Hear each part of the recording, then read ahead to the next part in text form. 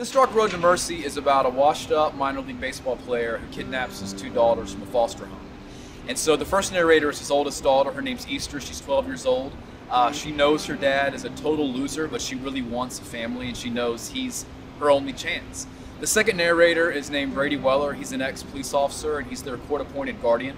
And the third narrator is a bounty hunter named Pruitt, who is out to find these girls' father, Wade Chesterfield. Wade, who's a baseball player, threw at Pruitt in a game a decade ago and blinded him, so he's out for revenge. I chose to set this Dark Road to Mercy in Gastonia because I grew up there, so I have clear memories of playing baseball and playing outside and being a kid there. So to have two children be the kind of the emotional core of the book, it seemed like a natural place to set it. Do children innately know good and evil? I think they perceive good and evil, but I don't think they always understand it. And that's why when you have children in these perilous situations, it's exciting, but it's also worrisome.